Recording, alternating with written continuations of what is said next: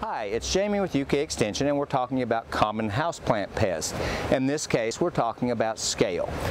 Scale is one of the more commonly encountered pests of indoor houseplants.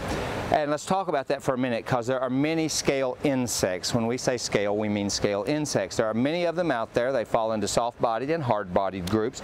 The soft-bodied ones, which are usually not the ones attacking houseplants, are fairly easy to control. The hard body ones are challenging. So what these scale insects are little tiny insects that park themselves on the surface of a plant, usually the lower stem or some of the branches. You can have them on the bottom leaf surface of ferns and some other things as well.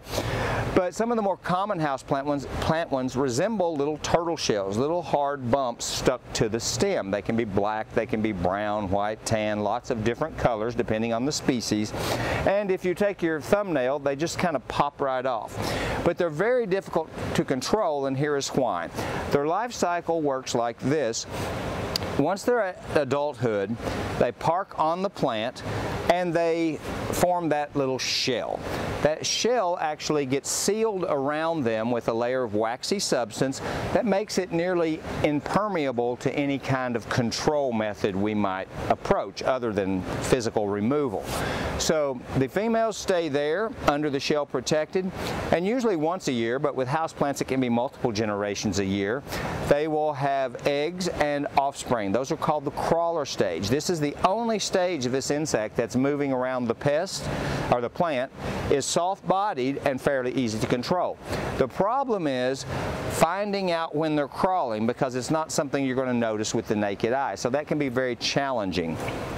The key to keeping scale under control is A, look at every plant you purchase and make sure it's free of scale or other pests before you bring it into the home. Just keeping it out is the easiest way. But if you bump them outdoors or you have lots of plants, you're going to see scale eventually.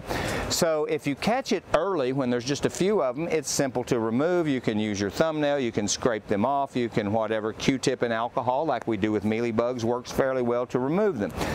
That works great if you got 100 scale. It doesn't work so great if you've got 10,000 scale. And I've said this several times and people just gasp, but if you're severely infested with scale, it's going to be very difficult to win that battle, particularly if the plant's indoors.